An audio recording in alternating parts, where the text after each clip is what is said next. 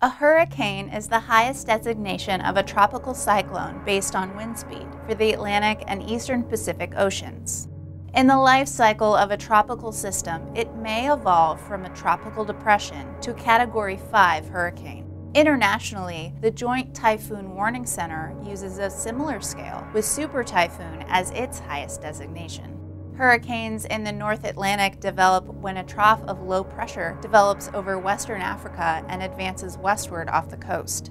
These systems usually begin to form around 5 degrees north latitude and can develop counterclockwise spin or rotation given the right conditions: moisture, instability, warm ocean waters, and weak vertical wind shear. Wind shear is the change of wind speed and direction with height. So this means a hurricane requires little change in winds with height in order to form, less than 22 miles per hour.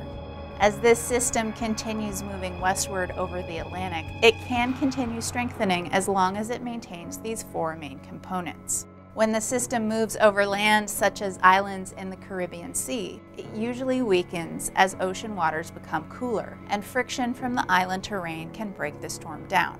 Similarly, a storm can be torn apart by strong wind shear over the Atlantic far before reaching land.